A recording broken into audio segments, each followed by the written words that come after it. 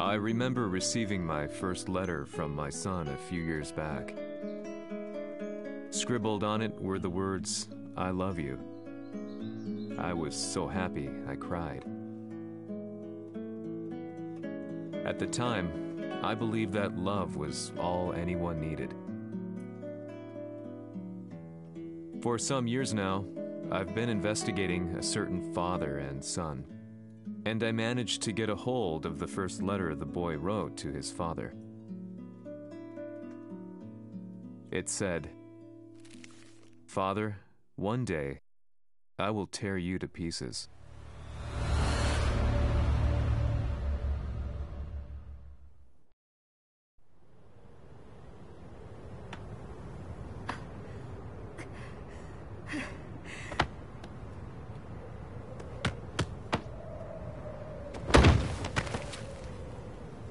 Samaのせいで母さんは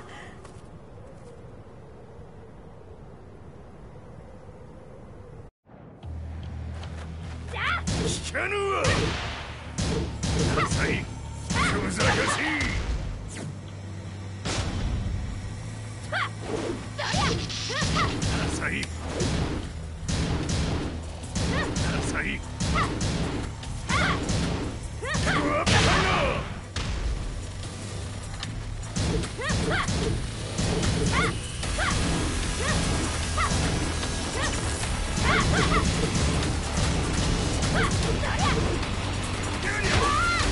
生まれ変わって出直してこい。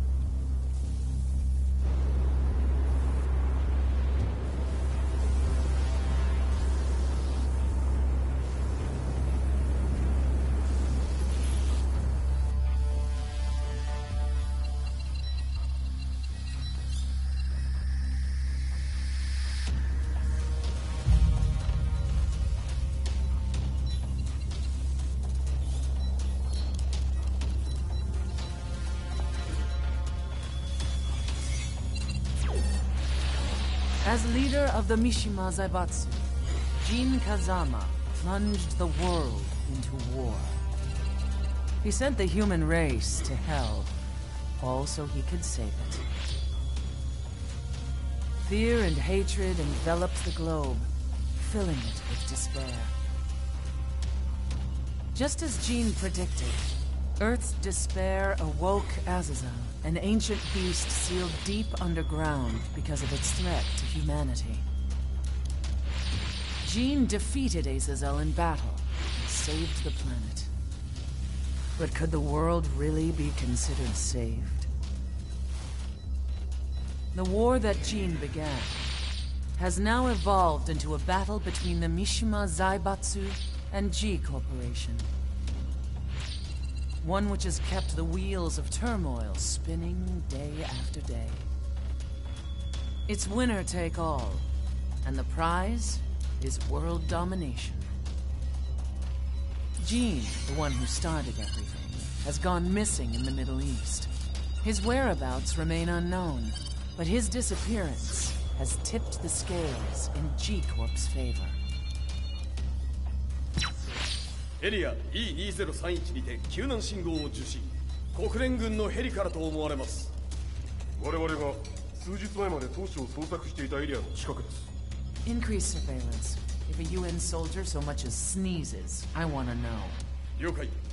近隣の町もチェックさせます。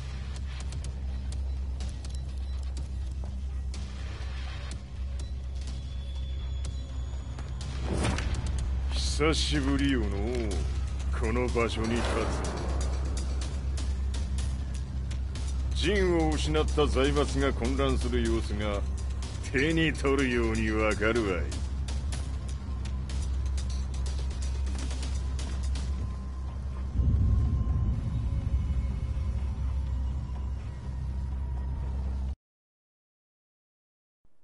If there were demons in this world, what form would they take? The answer to that question still eludes me.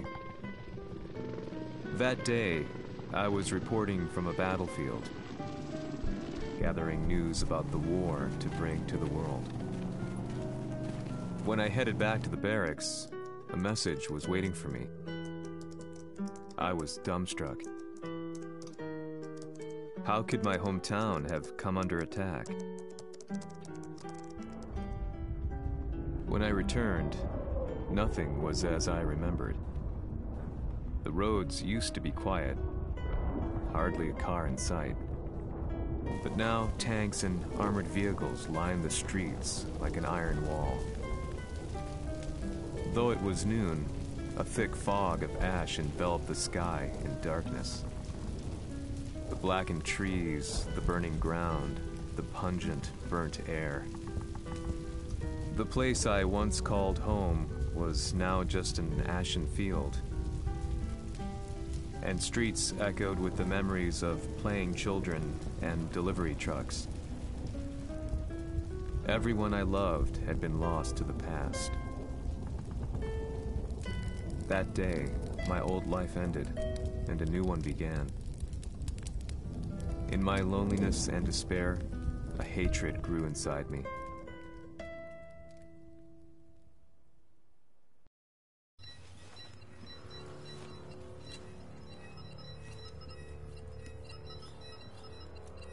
遺跡周辺は全て捜索しましたが、生体反応はなし。やはり当主はもう。G 社の攻撃も激化しております。当主が不在の今、いち早く体制を整えねば。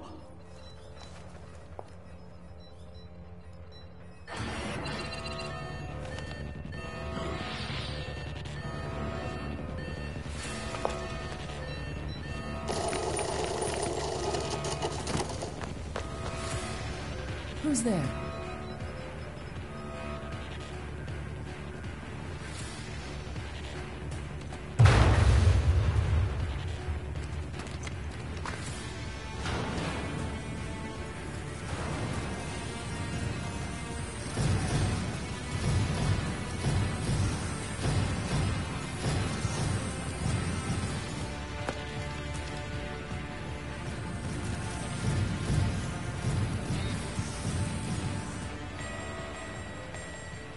What are you doing? Catch him, quick!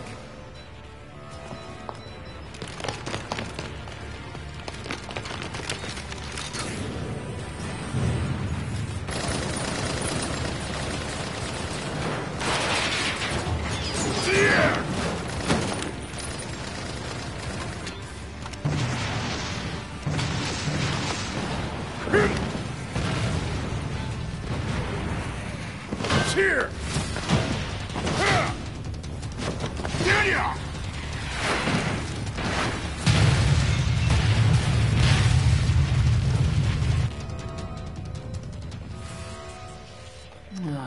What a pain in the neck.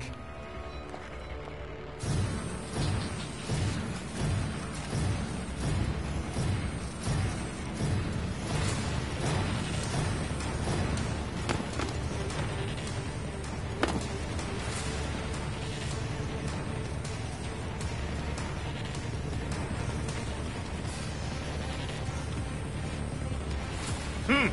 これだけか。わしの出迎えにしては少々物足りんの。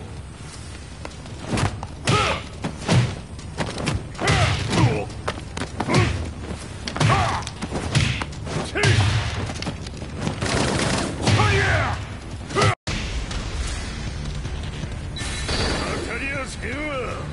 Fight.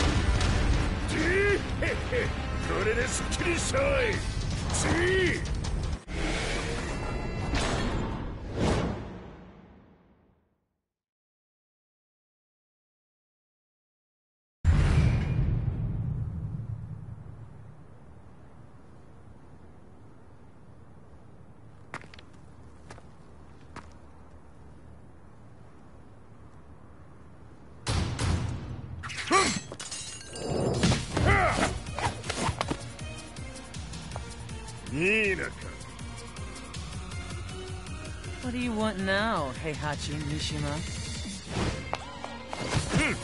知れたこと財閥を取り戻しに来たに決まっておろう。 Fight.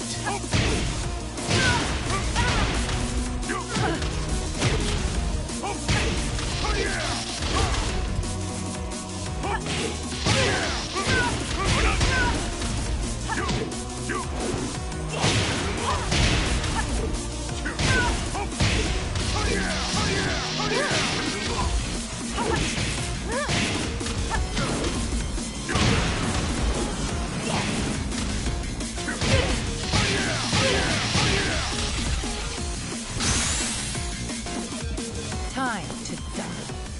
Fight.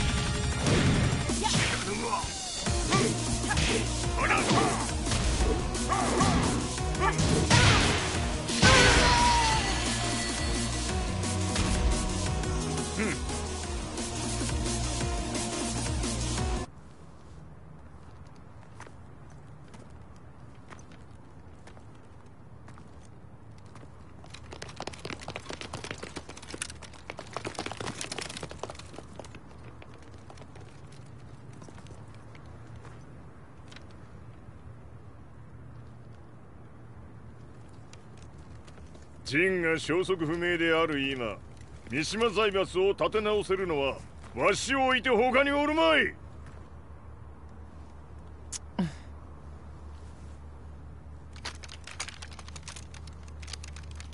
貴様には早速働いてもらうぞ。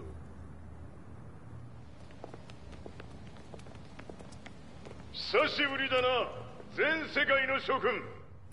わしがここに映っている意味がわかるか。見よ、三島財閥は再び我が手に戻った。ということはもうわかるであろう。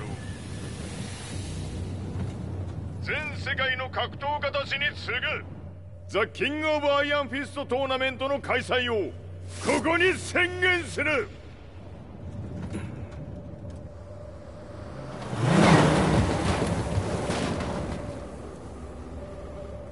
Excuse me, sir. Just now, Heihachi 知ってい Mishima. る。平八。やはり生きていたか。Why on earth would you want to hold a tournament now, like this? 説明は後じゃ。出立の準備をせい。おたおたするな。見ておれ。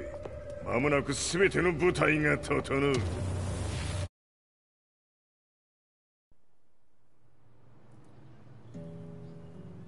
I found myself staying in a cheap hotel. Reports on the hellish war never let up.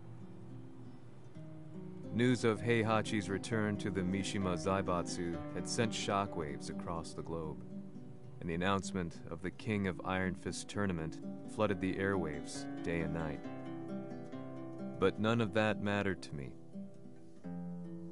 From my drab room, I just stared up at the moonlit sky, looking for a ray of hope.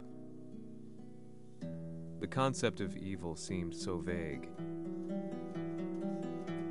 Who torched my hometown? The Mishima Zaibatsu? Or was it G Corporation?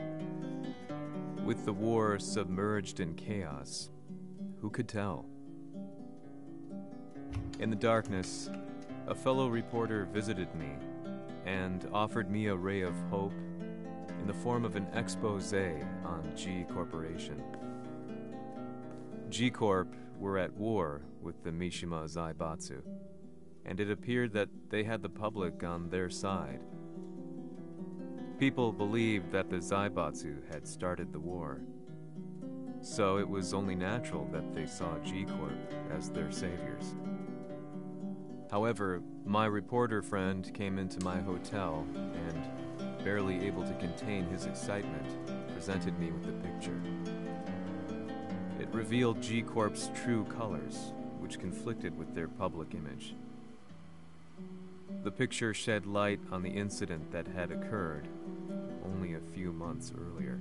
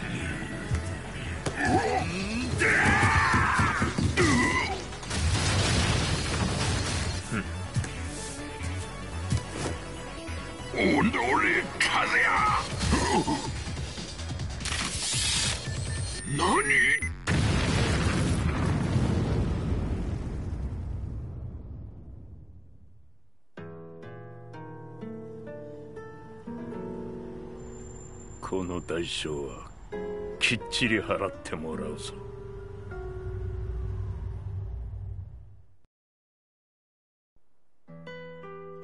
It all started with an explosion in the heart of the Mishima estate. At the time, the media reported it as an unfortunate accident. But when strange truths began to come to the light, things didn't appear quite so clear-cut. After the explosion came the deaths of a number of G Corporation's executives. The newspapers put it down to a coincidence, a series of tragic occurrences. But the truth was far more sinister. In reality, an attempt by G Corporation to take out one of their own had failed, and the man they had targeted came baying for revenge. The missed target's name was Kazuya Mishima. After disposing of the guilty parties without so much as dirtying his hands, Mishima began to manipulate G Corporation from the shadows.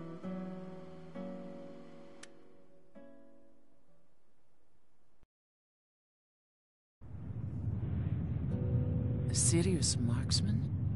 Says here they're based in Italy. A society of exorcists who've historically held influence throughout Europe.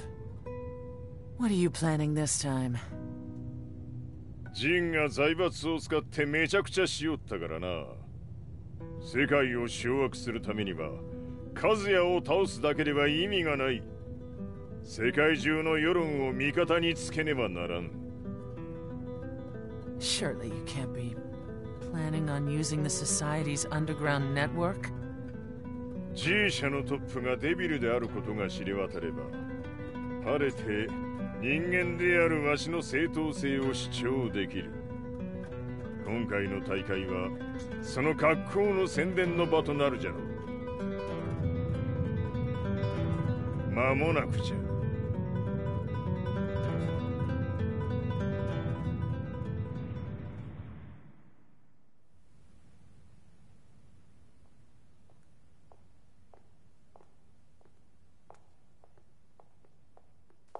Raiding their HQ for not returning your calls. You're quite the negotiator. 撃って響かぬならねじ伏せるまで当然の対応じゃ。If you say so.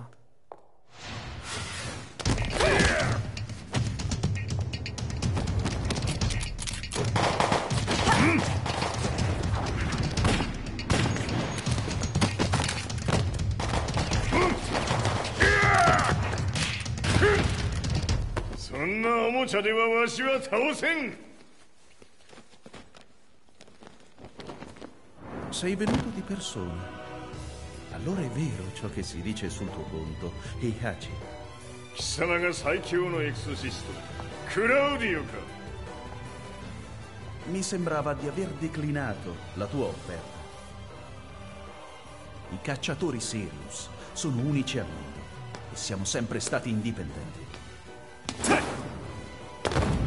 Non intendiamo metterci al servizio dei capricci di qualche corporazione. それは貴様の事情だ。わしの事情ではない。くだらん交渉は終わりじゃ。わしがここに直々参った意味分かっておろう。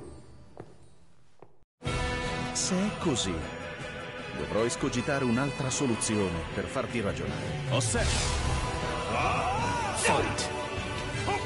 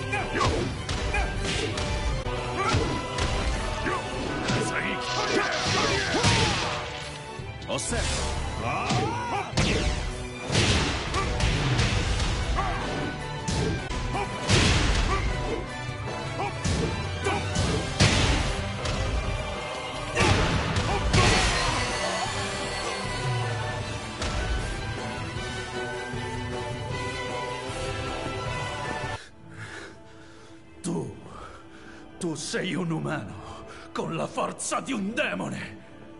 そうじゃ。わしは正真正銘人間様だ。しかしわしの息子和也は違う。 Questo demone, vuoi davvero opporti a un simile abominio? じゃから再三通告したはず。わしとお前の目的は同じ。共にデビル討伐を目論むものじゃと。拳での決着はついた。貴様には世論の先導に一役買ってもらうぞ。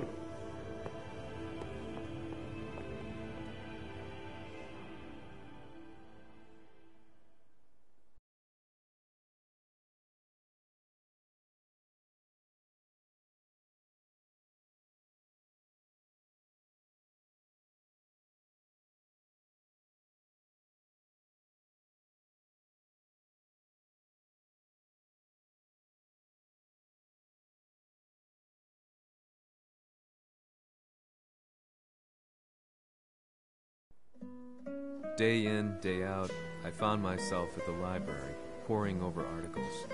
Company directories, history books, you name it.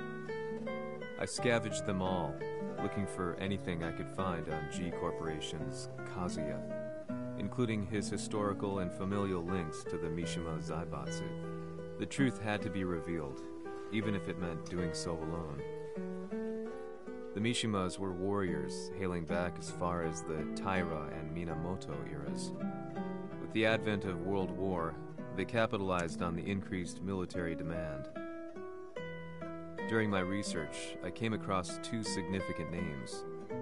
The first was Jinpachi Mishima. Head of the Mishima clan during the war, he abhorred needless conflict and reacted accordingly against the organization's military expansion by resolving instead to devote his family's legacy solely to martial arts. However, all that changed when Heihachi wrested control of the family helm, proceeding to rename the organization the Mishima Zaibatsu. As its head, Heihachi secured its reputation as a world-leading military firm. Which brings us to the second name, Jin Kazama. Seizing control from Heihachi, he reigned over his empire until only recently. He was also the one who started this damn war, which took everything from me. I dreamed of one day killing him with my bare hands.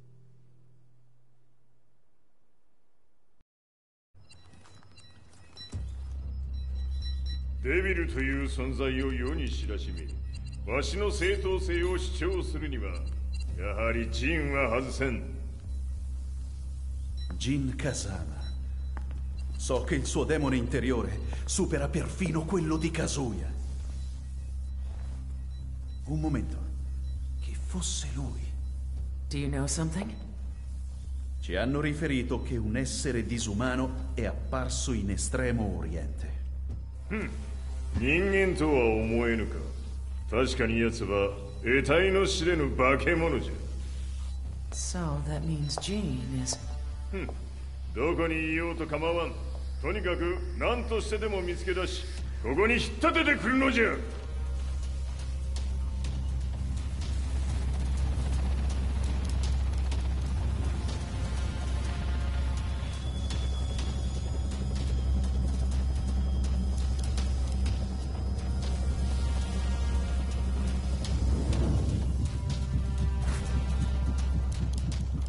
Everything looks clear. En route to the United Nations HQ. Roger that. What?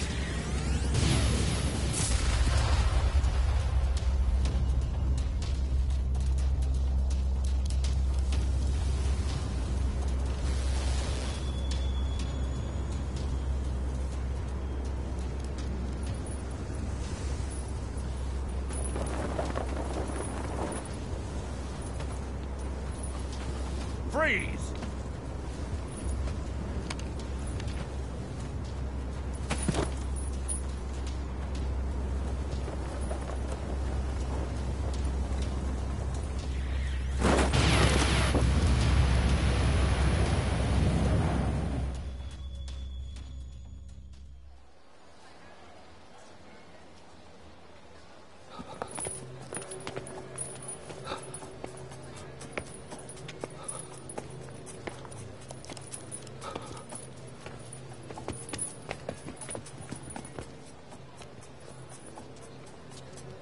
なぜ俺はこんなところに。 I see him! That way!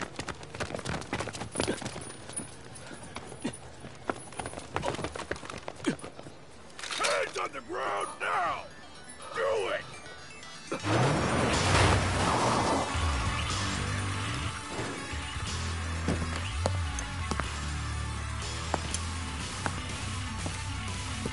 Worry not. こいつは俺が預からせてもらう。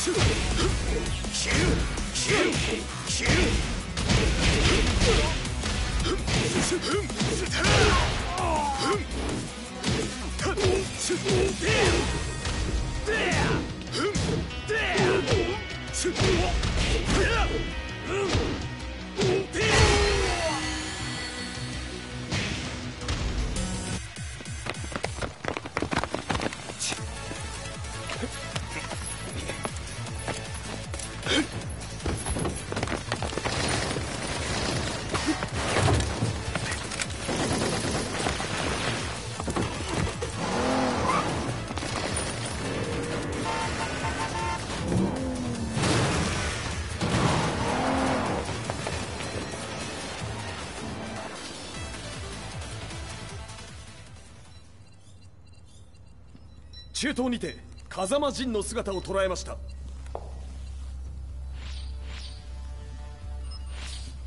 Is that Lars? ほう、奴も陣を狙っていたのか。 Things just got a whole lot more complicated. すぐさま追跡部隊を向かわせます。 No, there's no point. We'll have to stay one step ahead.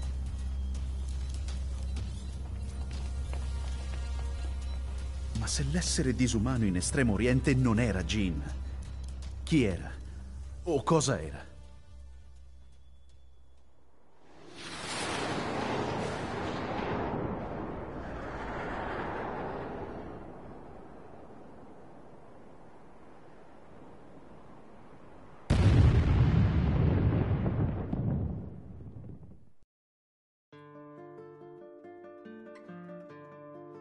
This lead sent me on a journey through countless documents, where I finally found her name in a single paragraph, Kazumi Hachijo.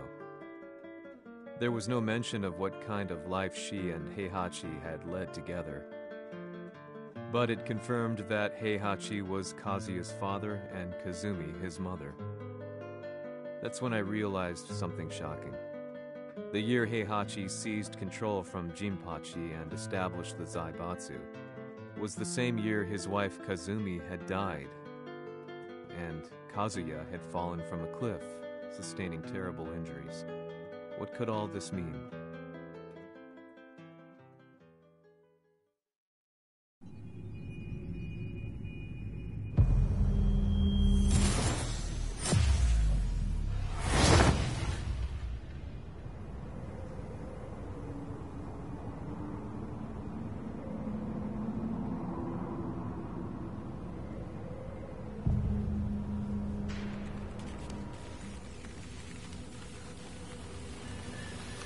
We have a handle on Heihachi Mishima's movements. It appears he is conducting a thorough search for Jin Kazama.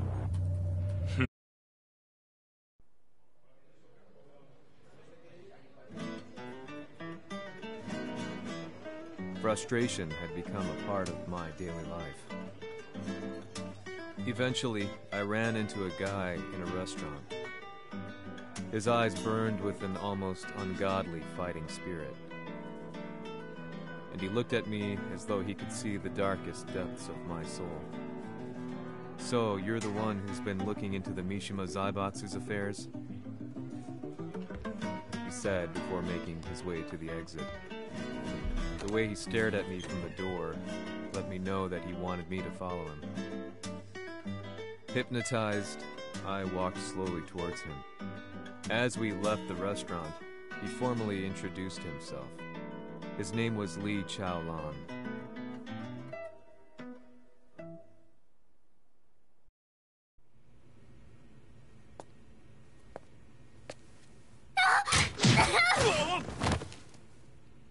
Excellent. 助けた恩を蹴りで返すとはとんだじゃじゃ馬ぶりだ。助けた恩？ここは私はなぜここに？記憶システムがまだ正常でないようだな。不審者を確認。排除します。やれやれ。手荒なことはしたくないのだがね。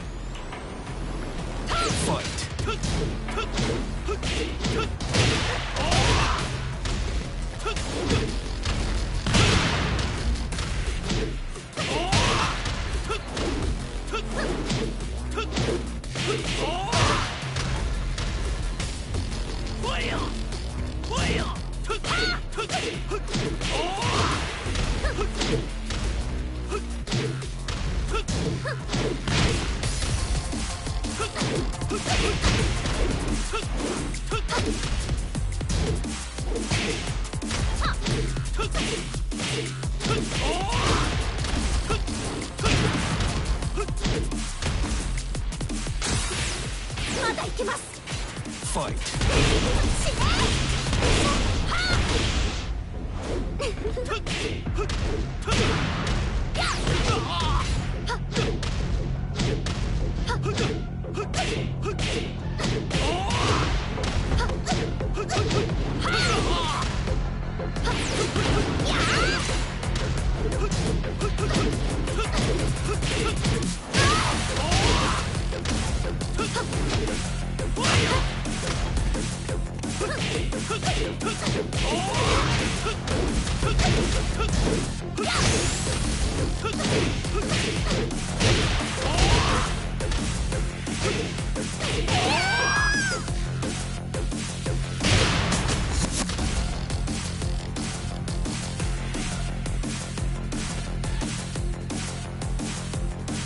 少し予定が狂ってしまったが起動テスト完了だ。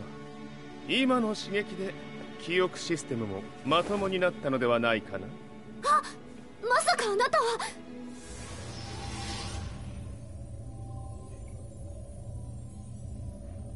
変な社長さんのなんとか。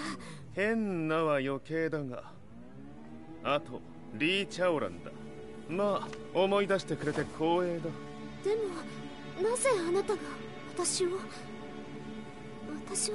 一体。なるほど。完全回復とまではいかなかったか。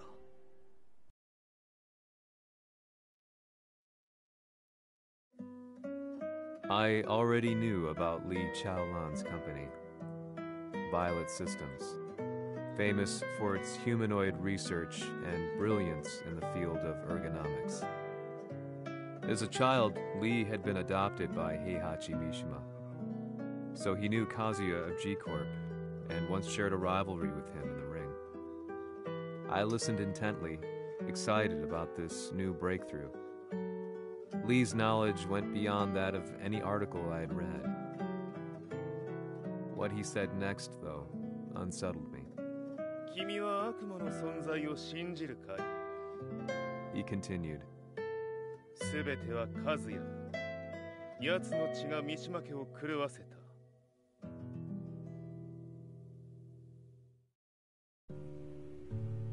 どうかな？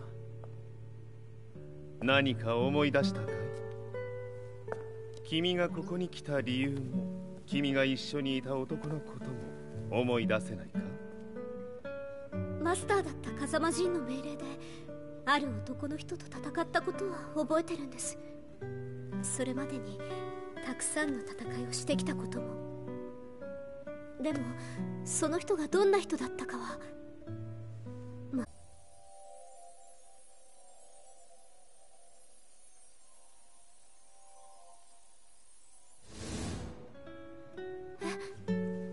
涙がどうして。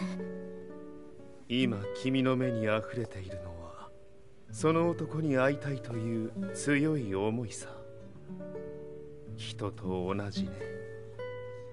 人と同じ。泣いている乙女を放っておくなど私の美学に反する。君を彼の居場所へ案内してあげよう。本当ですか？ああ、お出かけの時間だ。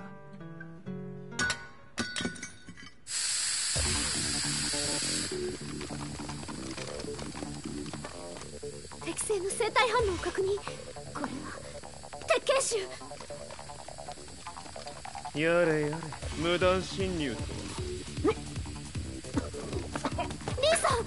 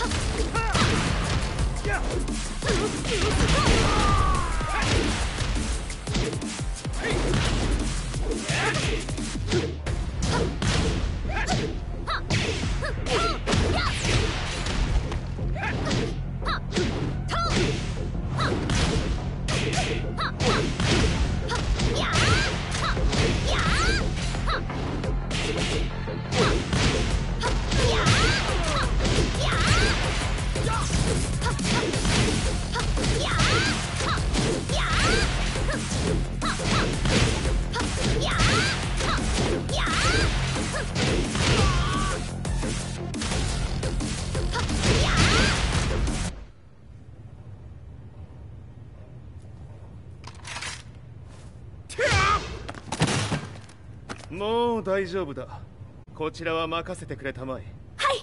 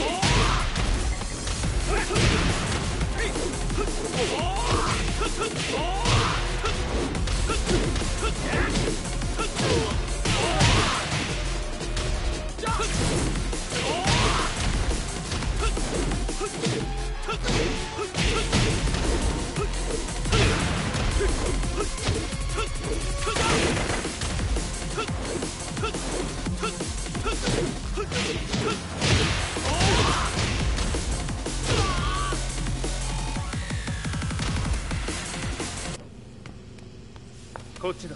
行くぞ。はい。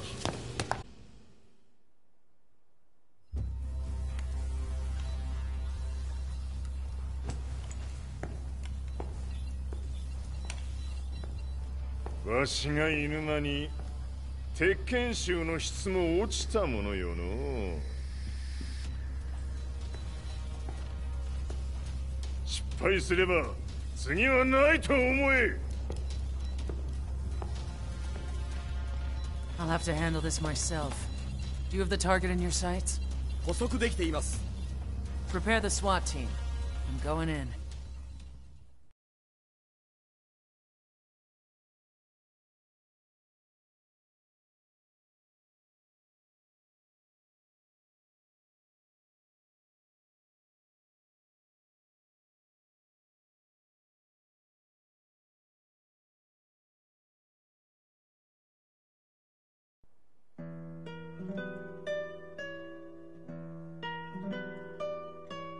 私が三島家を追放された本当の理由は和也の悪魔じみた力に気づいたからではないかと思っている。 I could tell by the look in his eyes that he was telling the truth. A few days later, I headed to Kyoto. The old guy I'd contacted was already waiting for me at the rundown house where we'd arranged to meet. I'd like to know more about the mystery of the Hachijo household strength. I decided to be straight up, which seemed to knock the old-timer back. I didn't believe in devils, had no reason to. But Lee had said to me that Kazuya's blood cursed the Mishimas. The archived account on the Hachijo who Heihachi's wife Kazumi belonged to. I arranged to meet a guy who'd served the Hachijo family many years ago. If Kazuya had inherited Kazumi's blood, then maybe this guy could help me. But my efforts were in vain. The old man knew nothing. Then, when I thanked him and was made to leave,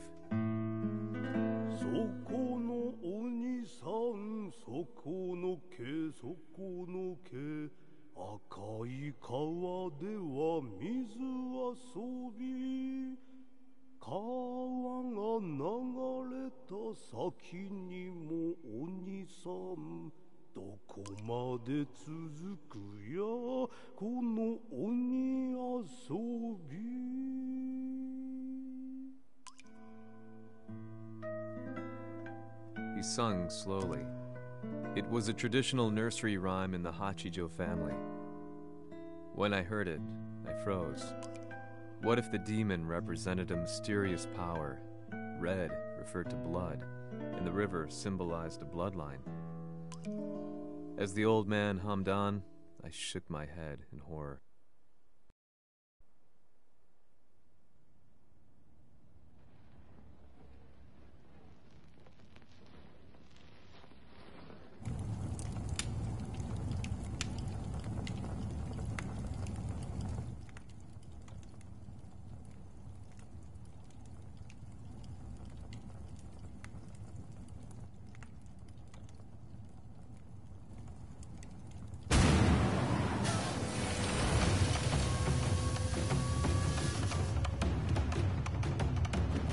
Sama, 何者じゃ。我は剣を極めし者なり。ほう。ならば言葉はいらんな。これも定め。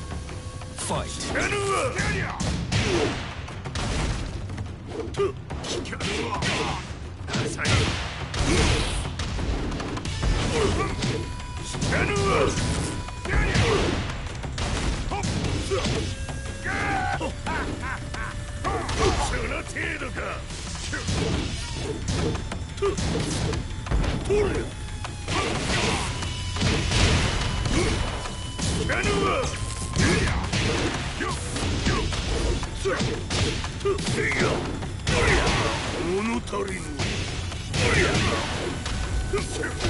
死なぬわ。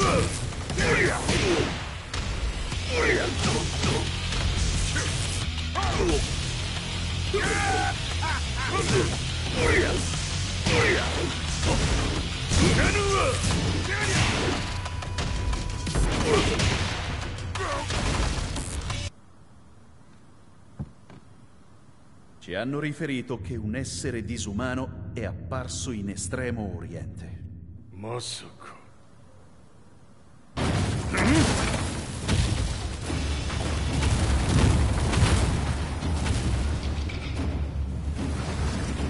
Jack 6、貴様 G 社の何のことだ。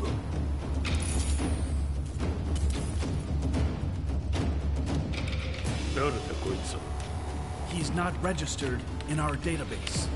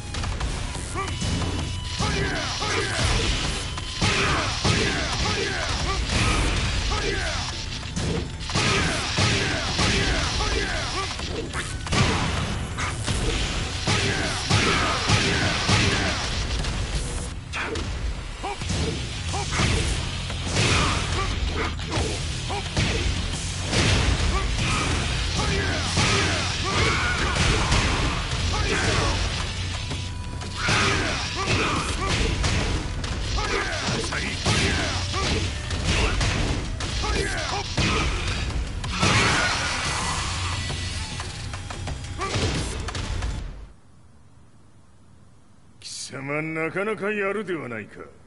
名を名乗れ。我が名は豪輝。和美殿の願いに従いうぬと三島和也に死をもたらす者。平八さんを殺してください。そして和也のことも。全ては和美殿の願い。何？和美じゃと？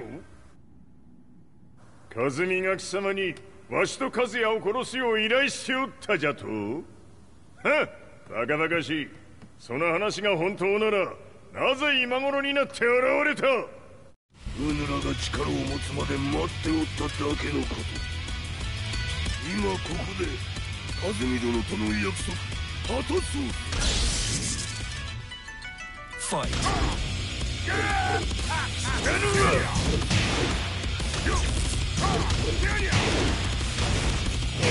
弱者ひっつぶす。ぬるいわ。走り。やるわ。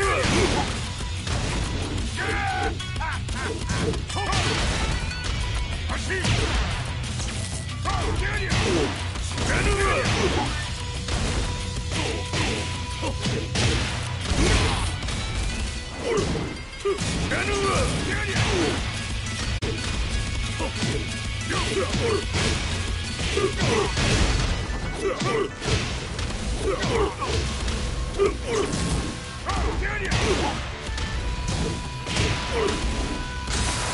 決着をつけるとするか。うぬがしら見せてみよ。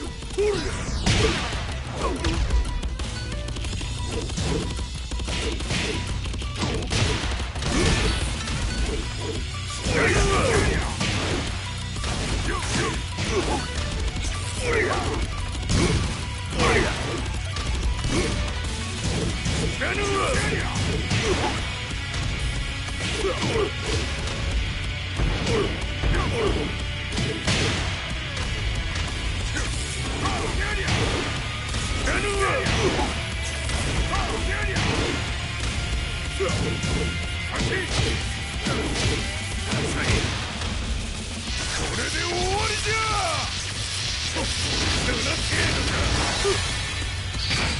覚悟は良いか。一瞬戦撃。いや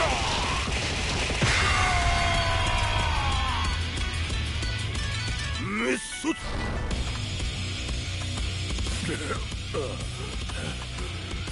ネイフへ落ちよ。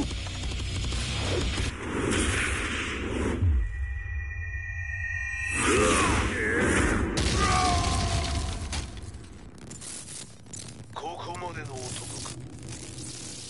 Explosion confirmed at the Mishima dojo. We've lost sight of Heihachi Mishima. まさか母が平八と俺を殺そうとしていただと。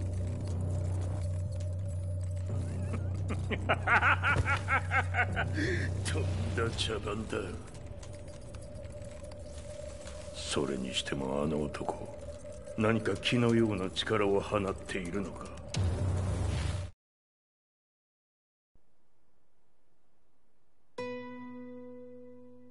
The minute I got back from Kyoto, I learned that the war had escalated further.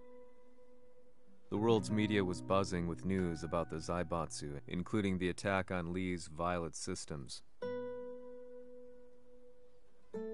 It was then that I received an email from Lee himself, saying he wanted to introduce me to someone who was well versed in the Mishima Zaibatsu's affairs. At last, my investigation was back on track. The email concluded with a name I'd yet to come across. Lars Alexanderson. こんな場所にラースという人がいるのですか？私は三島財閥から離脱した反乱軍を密かに支援していてね。各地にこのような施設を提供しているのさ。止まれ。やれやれ、スポンサーに銃を向けるとは。相変わらず物騒だな、君は。リー警戒はするに越したことはないのでね。アリサ、まさか治ったのか？あっラース、やっと会えました。感動の再会、まさにエクセレント。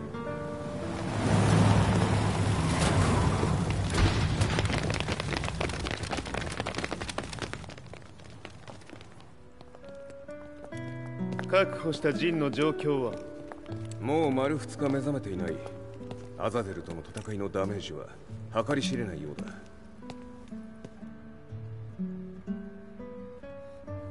なるほど。ところで君はジンを奪ってどうするつもりなのかな？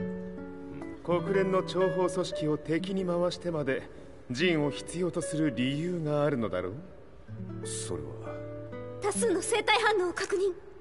鉄拳衆です。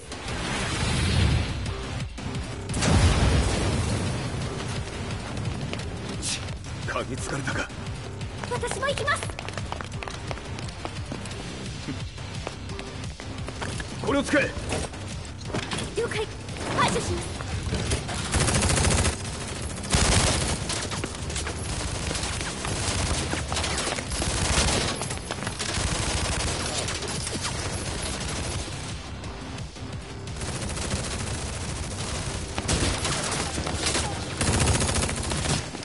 アリサ、ここは俺たちが食い止める。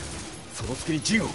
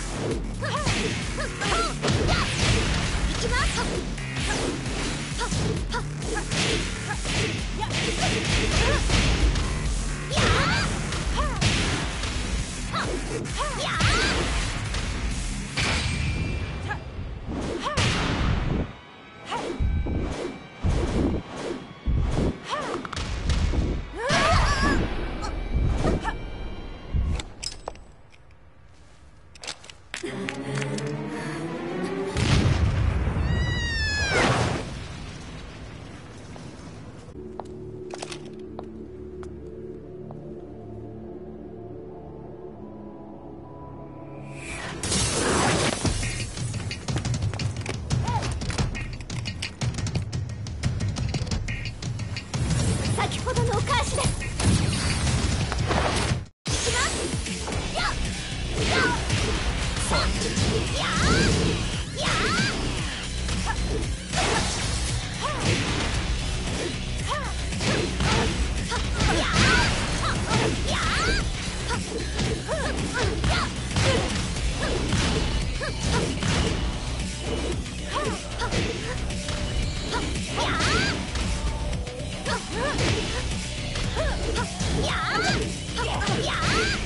やっやー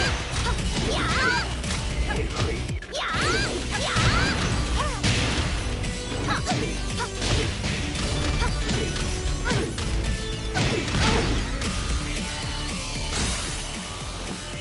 You've got a date with death.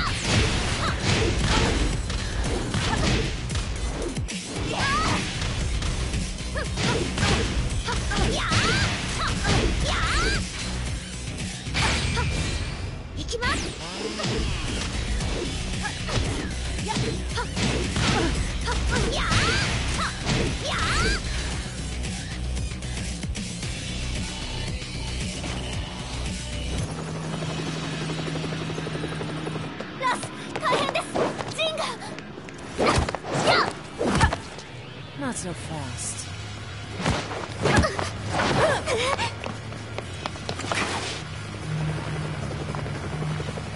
アルファリーダーへ、こちらブラボー D。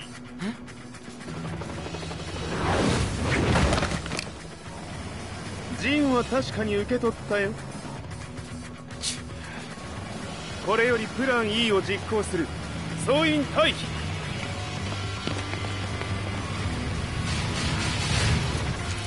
はいた。はい。それでは諸君、いい夢を。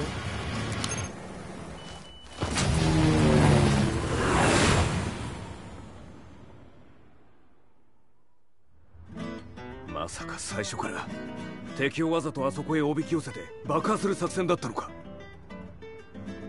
無事にジンも運び出せた。異論はないはずだが。まあ修繕費は三島財閥に利子をつけて払ってもらう。心配無用さ。ジン、お前にはまだやってもらわなければならないことがある。こんなところで終わらせるわけにはいかないんだ。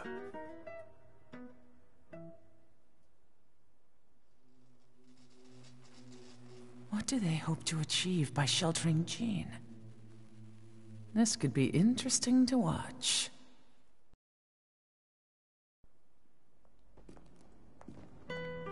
Lars Alexanderson was younger than I expected. When Lee described him to me, of how he'd escaped, divided the Tekken force, and formed a rebel army, I imagined someone completely different. His eyes told a story of sadness hidden deep within. In the sterile air of Violet Systems, where he and Lee were holed up together, Lars explained to me that he was Heihachi's illegitimate child. Heihachi had fathered him to cast aside all doubt that he had the devil gene in his blood. Lars existed solely for that purpose. I could barely contain my excitement at not only meeting a blood relative, but also at learning this revelation. While Lars and Lee conversed, I overheard something that shocked me. Jin Kazama had been found. Jin Kazama, Kazuya's son and Heihachi's grandson. The hatred I had held deep inside surged through my veins like a tidal wave. Jin had put the wheels in motion that led to me losing everything. Then, as if finally putting his feelings into words, Lars muttered, この戦争を終わらせるために。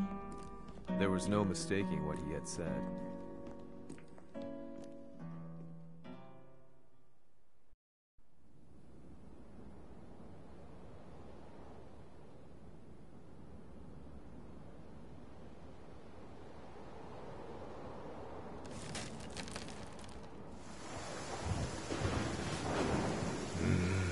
やはりいくら考えても覚えん。今ここで風見殿との約束果たそう。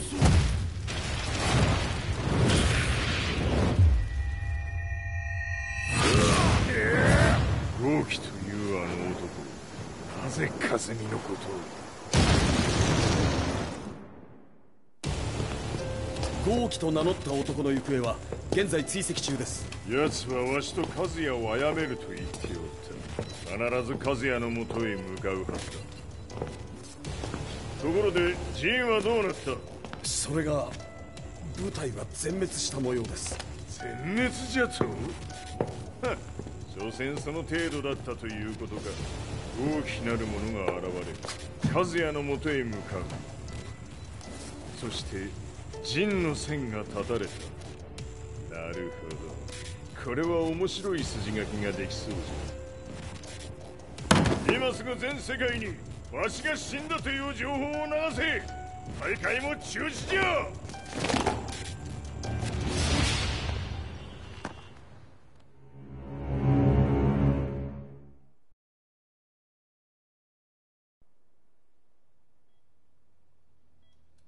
He's alive? That was the first thing I thought when I saw Jin Kazama. I took the opportunity to quietly pocket a screwdriver. The man who had stolen everything from me lay before my eyes. An opportunity like this may never present itself again. 俺もジンを殺してやりたい思いは同じさ。だが、この戦いを終わらせられるのはこいつしかいないんだ。It was as if Lars could read my mind. He explained that when Jin woke up, he would try to use Jin's power to put a stop to all the fighting.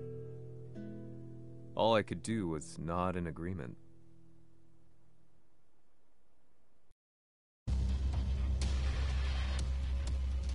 偵察部隊から報告。予測通り、ターゲットは G 社のミレニアムタワーに向かったとのこと。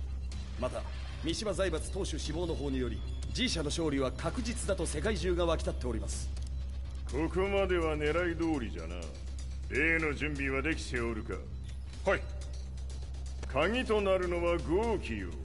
和也とて奴相手ではデビル化せざるを得まい。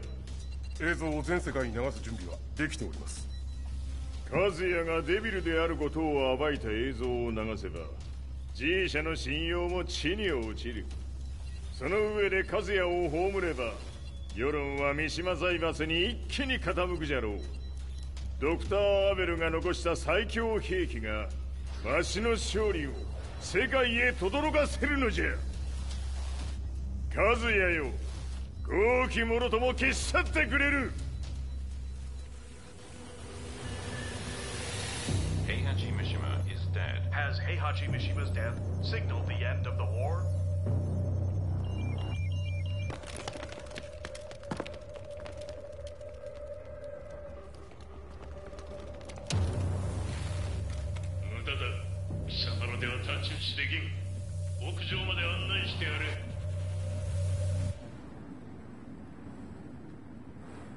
死に場所を己で選んだか、三島和也。ふん。貴様を葬る場所を選んだだけだ。殺す前に一つ聞いておく。貴様はなぜ母のことを知っている？八条家の名残か何かか？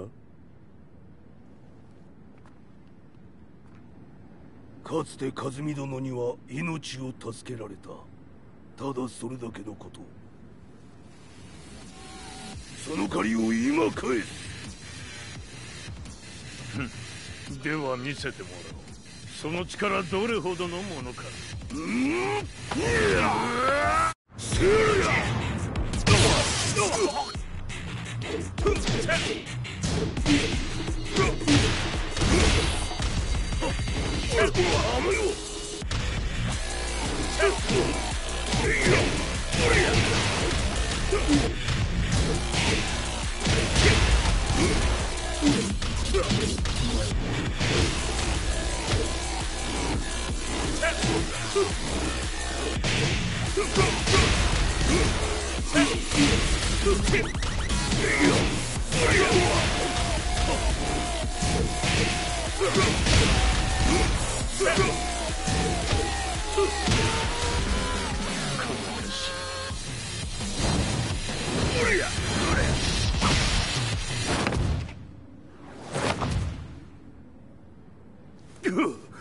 貴様だがこれで終わりだ。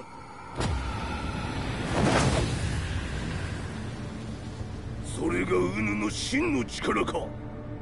面白い。心ゆくまでしようぞ。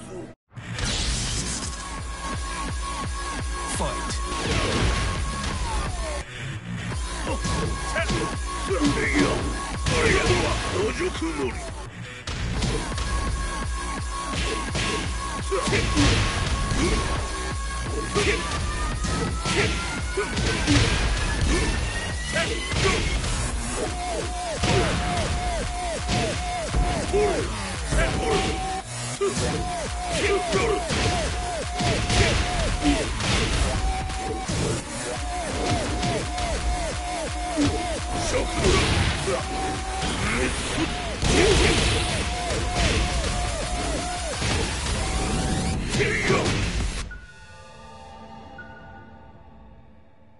豪気、誠に風見を知っておったのか。三島和也がデビル化した映像、複数のカメラで捉えました。とはいえ風見はもういない。全てを終わったこと。最終承認システム起動。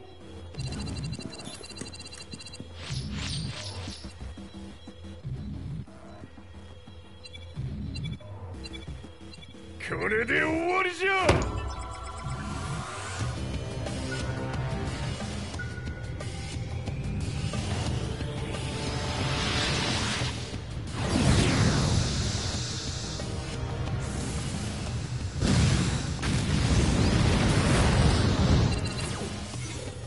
ついに全てが終わった。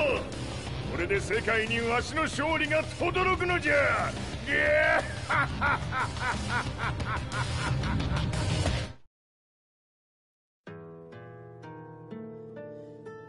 I couldn't take my eyes off the live broadcast.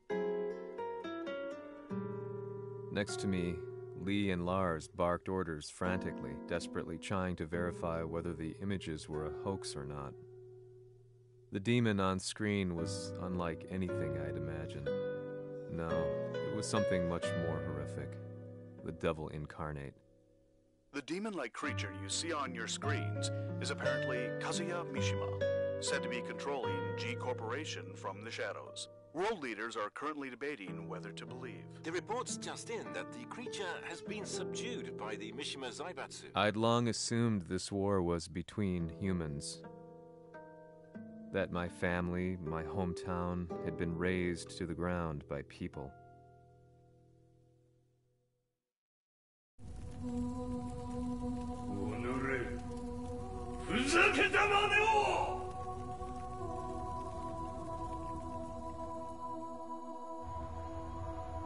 Ho esaudito le tue richieste. Ora non posso fare altro. 世界の覇権はすでにわしの手に落ちた。貴様らはもう不要だ。Diavolo.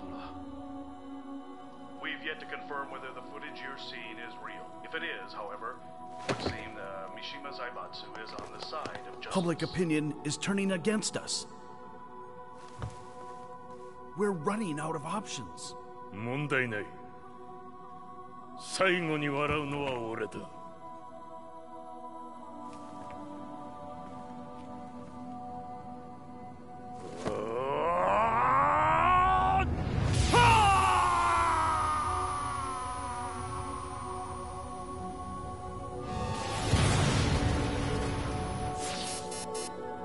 何事じゃ。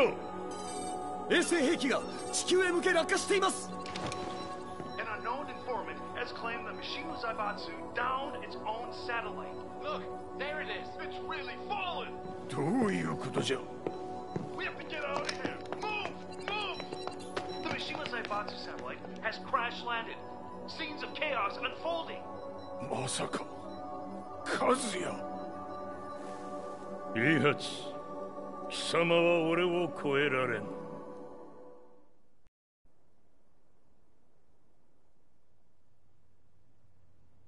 The Mishima Zaibatsu faces intense scrutiny from around the world. With recent events brought to light, anti-Mishima sentiments have grown around the world. 当主、もはや三島財閥を立て直すことは。おのれ、和也。あの時からだ。貴様のせいで母さんは。全てはあの時。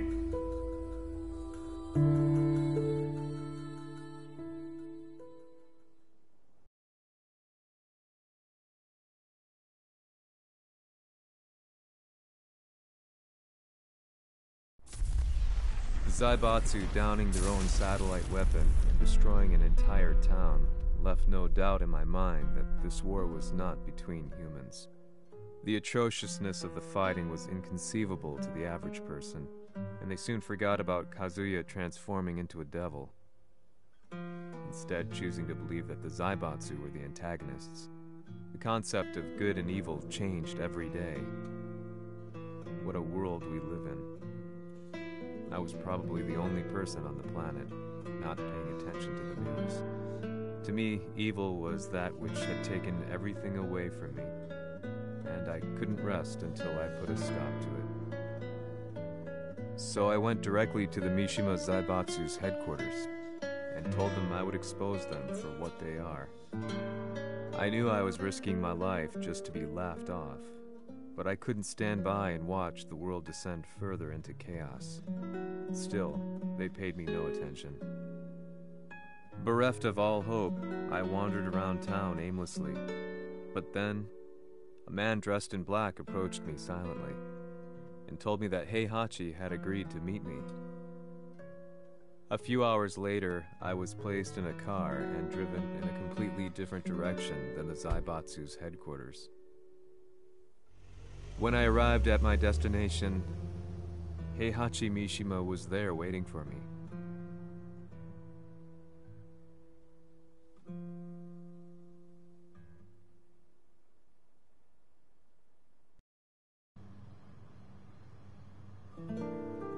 Kisama, 三島家の真実を報道したいというのであれば、相応の情報は持ち合わせているのであろうな。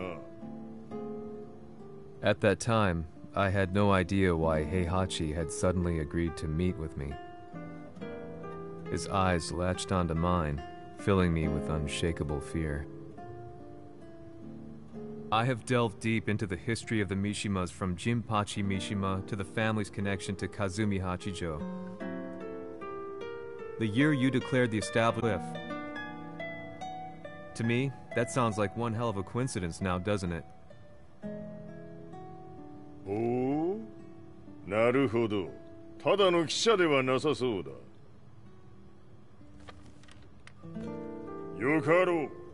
これから話すこと、その全てを世界に公表する。その約束が果たされるなら、わしが全てを語ろう。At that time, I had no idea why he wanted me to reveal everything on his behalf. But I was getting so close to the truth I'd long fought to uncover that I couldn't turn down this once-in-a-lifetime opportunity. The devil's blood in Kazuya and the blood of Kazumi's family, the Hachijos, remains shrouded in mystery. I listened closely to every word, each step inching closer to the truth.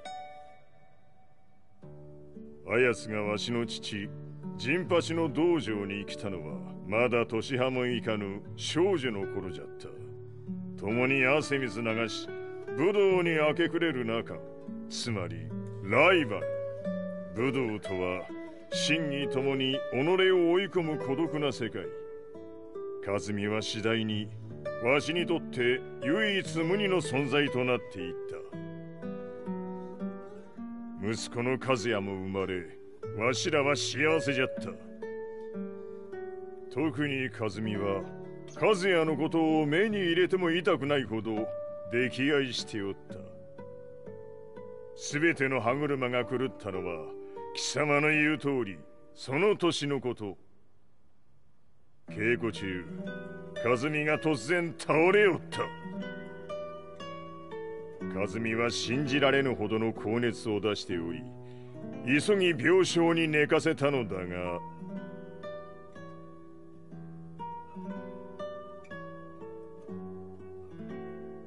和美。She tried to kill you? じゃが翌日熱が下がった和美は前日の出来事を覚えておらず、いつも通りの和美であった。それはまるで人格を2つ抱えた人間と共におるような感覚じゃった。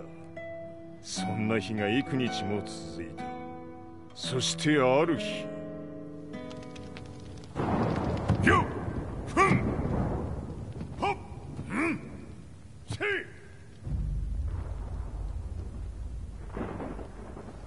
和美。貴様はいずれ世界を脅かす存在になる。何の夢を見ている？故に今死を与えるのだ。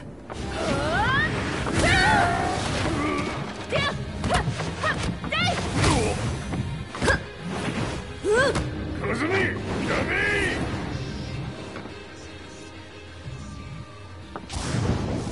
まだわからぬか、なぜ我がこの家に嫁いだのか。まさか我ら八丈家は貴様のような人間を消すために太古から存在しており、その使命を今果たす。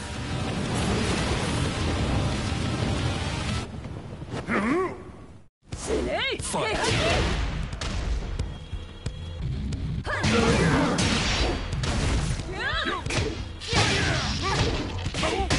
八さん、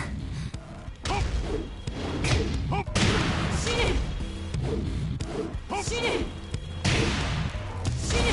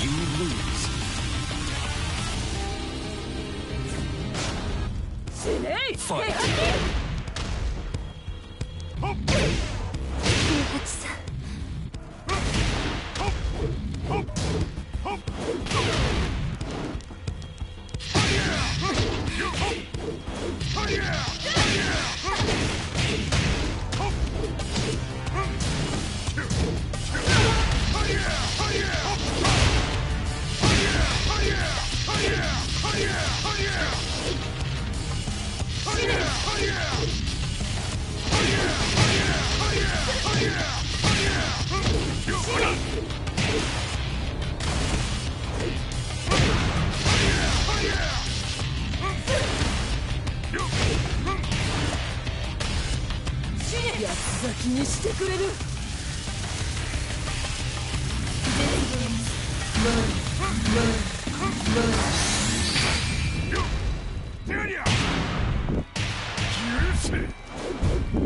平八さん、よろしゅうお頼申します。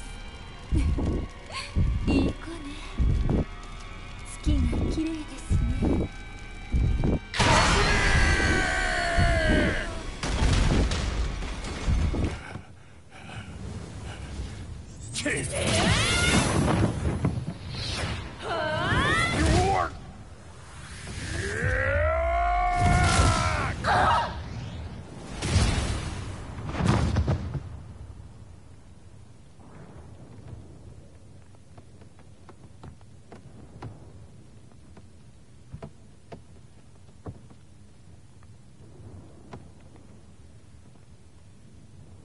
和美。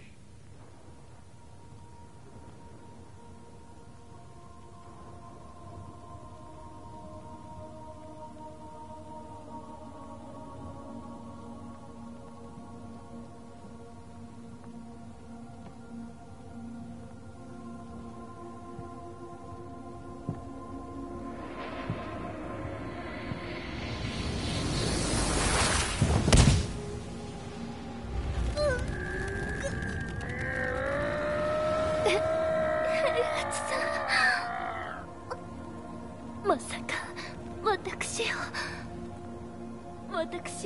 殺せるのですか？私を殺せば憎しみの連鎖が。話してください、平八さん。私を愛しているなら。いいよ。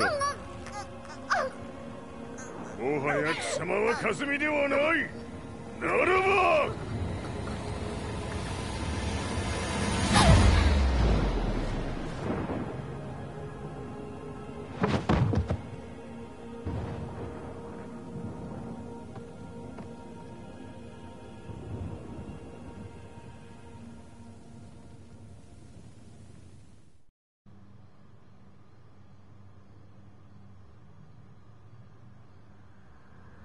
So that's how you killed your wife?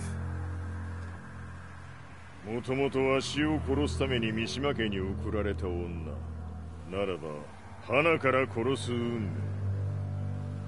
But why did you drop Kazuya off a cliff?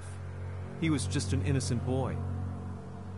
和美の血を受け継ぐなら人間でないと考えた。落とせば死ぬであろう崖に落とし、生きて戻れば人間でないということになる。そして奴は案の定それでは死ななんだ。今思えばわしはあの時和也を殺しておくべきじゃった。もうわしに残された道は一つ。全ての真実を語り世に是非を問うことだけ。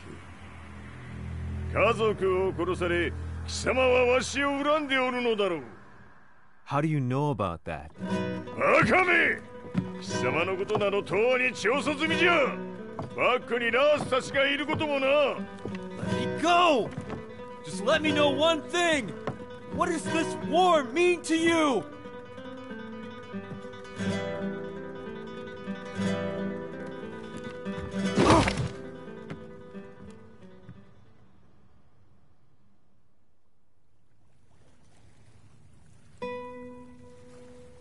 When I came to, I was on a wharf with Lars. I had no idea where I was or what he was doing there. Lars said he'd received a message from the Zaibatsu telling him to come here. He bundled me into his car and then took me back to Violet Systems. As we drove back, Heihachi's words ran through my mind over and over. Why did he let me interview him like that? Why did he leave everything to me? And what was that mournful look in his eyes? Question upon question whirled through my mind, but not a single answer. 戦いとは最後にどちらが立っているか、それだけのこと。行くとするか。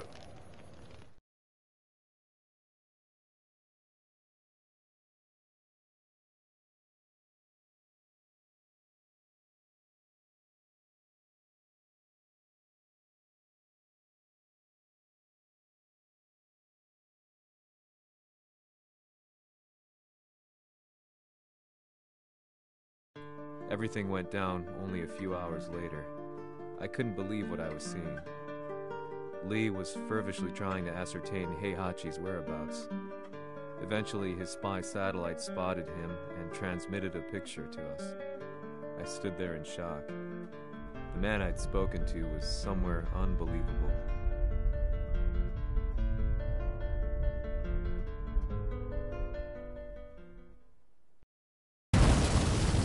Shinibasoにここを選ぶとはな。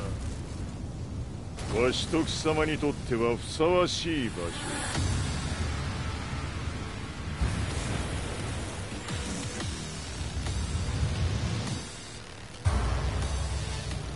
決着をつけるとするか。貴様をここで終わらせる。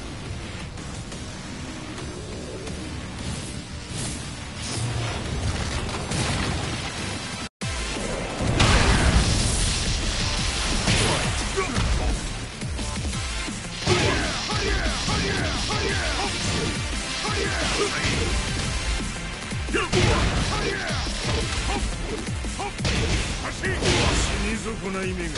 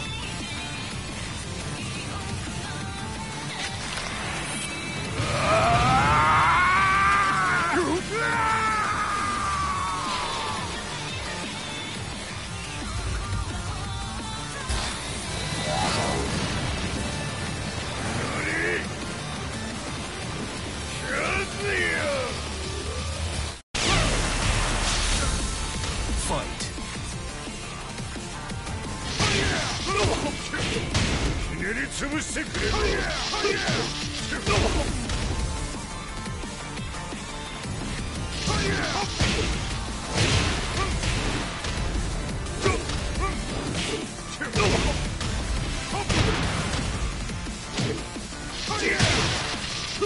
全てを消し去ってやる。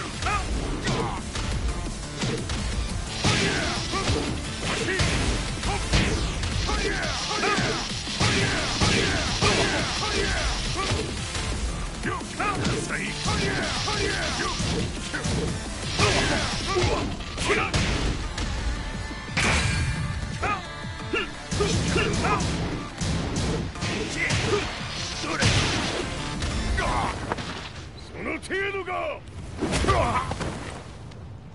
まだまだしぶといやつならば。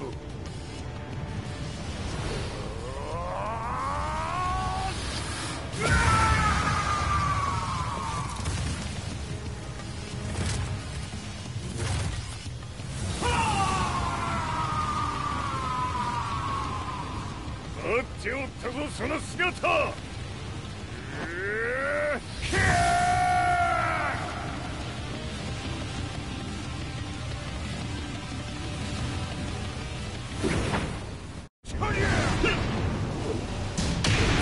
砕け散れ。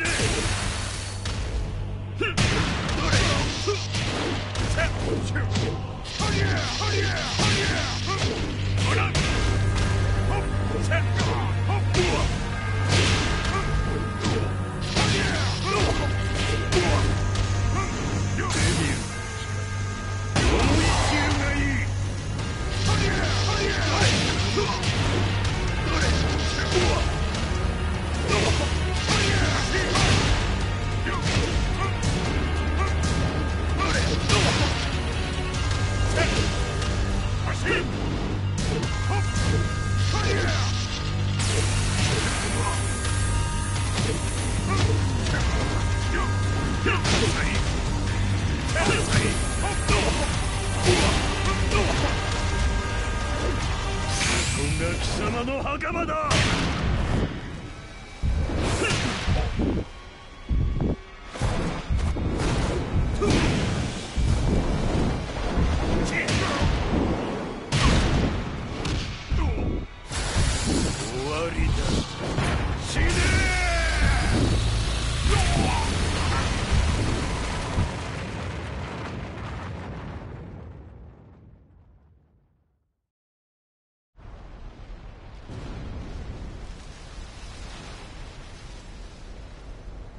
何？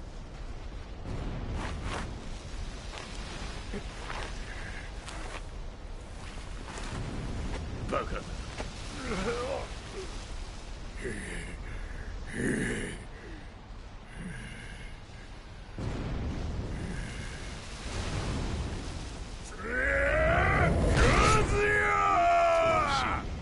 黙れ。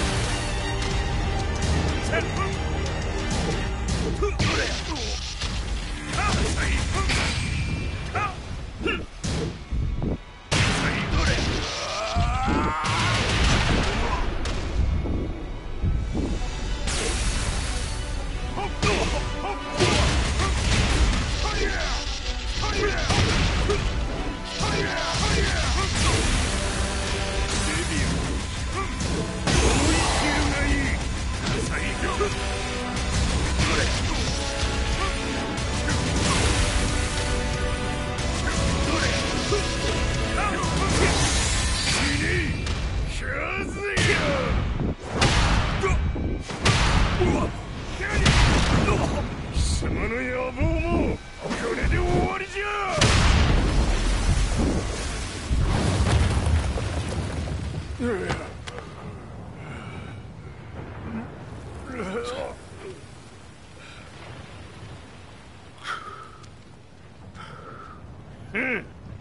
まだ死んでおらんか。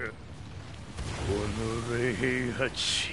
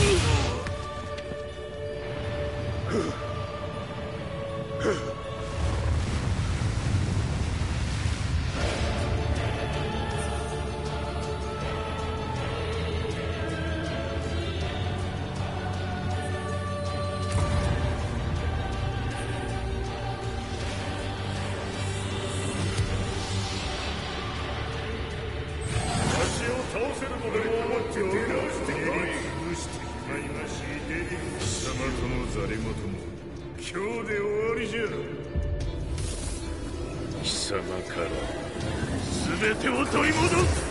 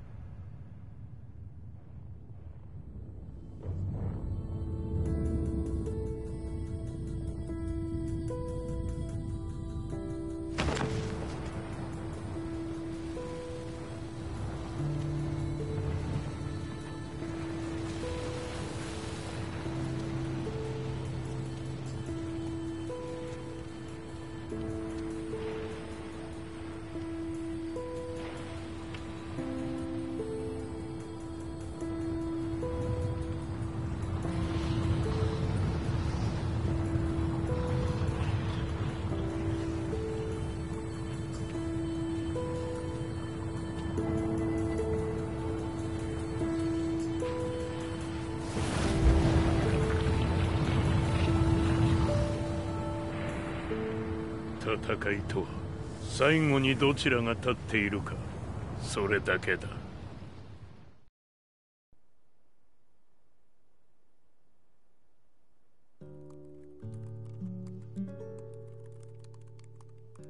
Truth be told, I'm lucky to still be alive. No normal person could understand the reality of everything I've seen. The truth of it all. Our world was dragged into a war between humans and devils. I'm just one person, but it is my job as a reporter to get the truth out, which is exactly why I'm writing this piece now.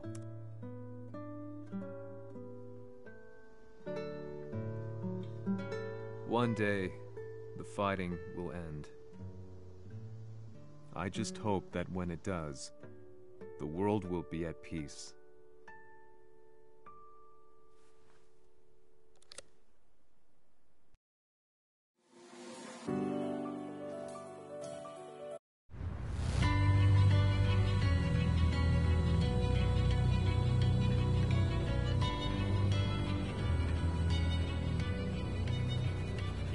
G 社は戦争を止める気はないようだな。はい、各地で侵攻を開始しています。このままでは。これが平八なき後の世界だ。そもそも世界にこの戦乱を引き起こしたのが貴様であるならば、これを収めるのもまた貴様の宿命。あとはお前しかいないんだ。ああ、俺がやらねば。デビルの力を持つ者として和也は俺が殺す。